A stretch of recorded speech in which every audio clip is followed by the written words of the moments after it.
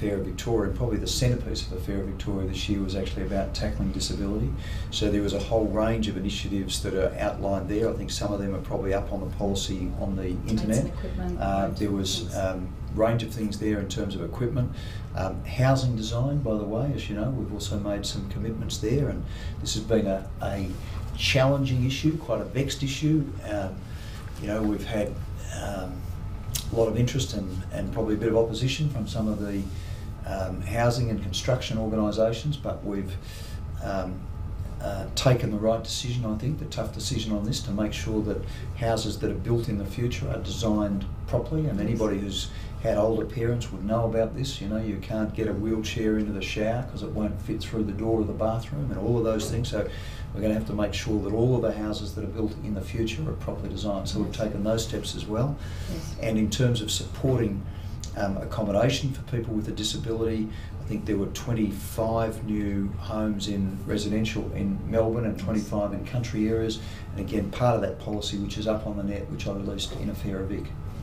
But it's quite, I would say it's a strong commitment. I know in this area there's always a lot more people would want us to do. I know that, but it's, you know, I think we've made progress. We've doubled funding in a range of areas. This is a further good step forward, but I know in this area there's always more to do. Yes, yeah. Well, certainly the accessible housing, regulating that through the building permit system has been warmly appreciated, because that's been a long running issue. Yep, and that'll start from the 1st of May 2012. So there's a little bit of a lead in for the industry there, but that'll start, and by the way, that'll lead Australia, because the national arrangements are completely voluntary. This will apply to all of those new houses that are built in Victoria. Yes. So it's a good step forward. It is a good step. Now, how much time have we got? Have we got a couple more minutes? Yeah, we'll keep going. A couple more questions. One of the ones which I hadn't asked before, we were running through them. This was really around cost as a barrier to participation in school. So this was from SA Bond in Fitzroy. Just went back a couple. Now, it's also relating to the Year 9 experience. So relating to announcements around the camp program for Year 9 students. However, research reports from organisations such as the Brotherhood indicate that children are missing out on basics like school books, uniform and equipment due to the cost. Some parents keep their kids home because they can't afford to send them on camps and excursions. While the state education maintenance allowance does provide help, the reality is that many children are excluded from participating fully at school due to the cost. So where families can't afford to send their children on activities, setting aside the Year 9 commitment, if re-elected, what new measures would you implement to ensure that cost ceases to be a barrier to participation in school education? Well, we've tried to set this right, I think, with the Year 9 program that we announced, and I'll come back to that in a moment. But bear in mind, with schools, we provide the education maintenance allowance, as you mentioned, which we doubled, Cath, I think about 5 years ago. And of course, we introduced the school start bonus, which is, I think, $300 per family at prep and then starting secondary school. So we've tried to assist with parents in providing that assistance. The federal government, of course, as part of the election campaign, the Gillard government has also announced further tax benefits that will be available to families under, I think from memory, it's the Part A arrangements, and they will start next year. Yeah. So all of those things will help families. But I'm very aware that for some families they can't afford to go on a major camp or an excursion, and we try and help families with that through the EMA. The beauty of the announcements that we made earlier this week is that there's essentially $2,000 per student in Year 9. That obviously is all paid to the school, but that's fully costed. So it's not relying on a parent to contribute. That's the additional cost of running that program for the term and the 2 week out of school, taking into account the extra costs. So I can't promise to fix up if you like, all of the legacy issues that have built up over decades and decades. But I can say with the new programs going forward that there would be no call and no need to call on families to supplement those programs, that they will fully achieve the goals we've set out. Would you consider something like textbook rental schemes or other sorts of pieces? We've had a good look at this, and you know, all our kids have gone through school, and so we've been through all of this. So every year you go and you have three kids in a row, and they all study economics, and each year the textbook's different. Yeah. And they cost a lot of money, and there's not a big, you don't get much for the second-hand ones either when you sell your book back. So this is a big issue. I'd like to see more class sets. I was always a big believer in class sets. Obviously, the internet makes a big difference as well. So a lot of those things are now just available without having to physically purchase the book. But I think in many ways they're probably decisions for schools themselves to make. But I would personally, if I was running a school, I would, as the principal, I would like to see more class sets that are available so that the burden is taken off parents and those books are available for students whenever they want them. Okay. So just given we'll need to finish in a minute, I think.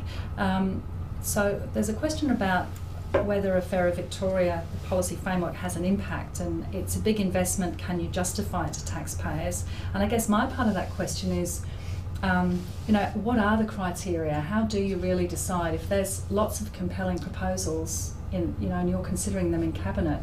What are the criteria by which you allocate resources to one over another and justifying that spending? Yeah. So it's a good question. I guess the key element of a Fairer Victoria is really it's trying to break down the silos across government, and it's trying to work out what policies and programs are really going to make a difference. That's what it's all about. And the way government used to work in the past, and all of these things that come in. We go through a budget process every year. Sometimes we'll have 2,000 or 3,000 different bids, because ministers are doing their job, and everybody who gets in their ear and tells them this is a good idea, they put that up, and you just have thousands of bids. And then you've got to try and say, well, we do that and that and that, is that going to make a difference? So what we do with the Fairer Victoria, chaired was when we first introduced it by John Thwaites and then subsequently by Rob Holes, we have all of the cabinet ministers in all of those social policy areas, and they've got to determine holistically, if you like, across government, what are the things we can do and link up to make a difference. And I think it's been the best thing we've done in government. Like I just believe that absolutely. And so people say, is the money worth it and things like that. The money's a great investment. It's an investment in the future of our state. It's the investment in young people. It's the investment in making a difference. That's what it's all about. And so I don't think we would have ever got the concerted approach, for example, on early intervention and early childhood development, had we not had a Fairer Victoria. I think we would have had little bits of piecemeal from all around the place, from the health department, the education department, and community development.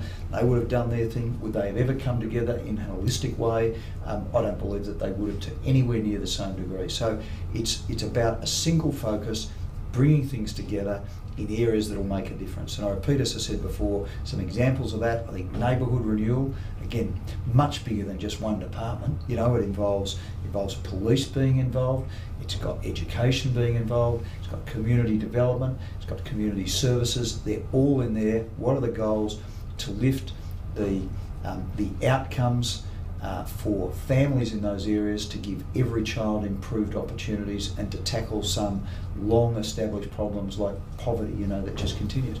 And so that's how it works. But I think the single test would be, is it going to make a difference? That's the single test. That's the best way I could describe it, I guess.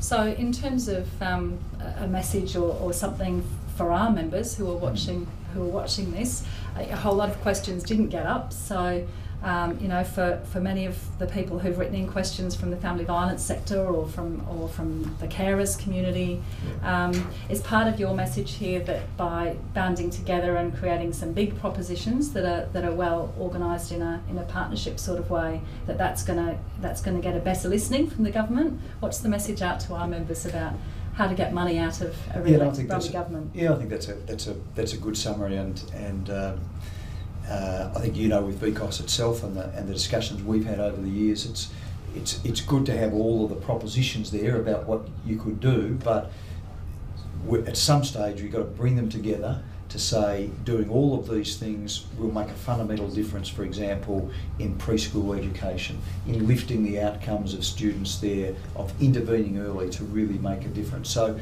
it's a matter of grouping them together and doing that, and that's what I would suggest. And I think the same way, Cath, that within government we've had to get all of those ministers together, and it's not easy for them because in a sense they're all competing, they all want things for their portfolio, but they've had to sit together and work out what is it in aggregate that's going to make the biggest difference. And so I think for all of the community service sectors as well, getting together to say, well, what is the big thing at the moment? Is it pressure on family budgets, for example? Is it pressure in the early years of schooling? Is it the year 9 and 10s who are dropping out of the system? Where do we really need to focus? Is it homelessness? Is it family violence? Is it out-of-home care? So I think trying to get those priorities right, and then I'm so keen then to work with the sector and say, yep, this is what we're going to do, and we can have the best approach to early intervention in Australia, or we can have the best approach to out-of-home care in Australia.